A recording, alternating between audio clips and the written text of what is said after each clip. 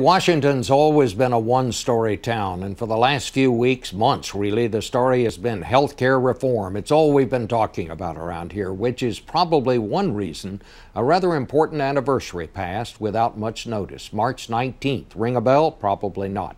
But March 19th was the 7th anniversary of the Iraq invasion, which began our longest war. A heavy news cycle was not the only reason it went unnoticed. We remember the wars and events that had an impact on our daily lives, December 7th or 9/11. But in the age of the all-volunteer military, few of us remember much about a war that had so little effect on our day-to-day lives, especially a war where questions still exist over whether it should have been fought at all.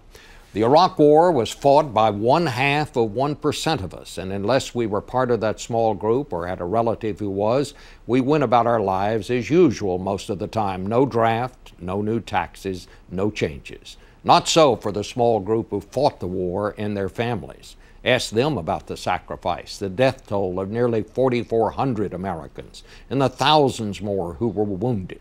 Now that it is finally winding down, thousands of Americans are still there, and history will eventually decide if it was worth it all.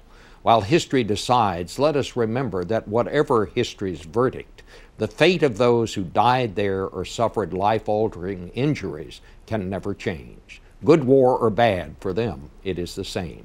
The war may have had little impact on most of our lives, but we owe that small group of people.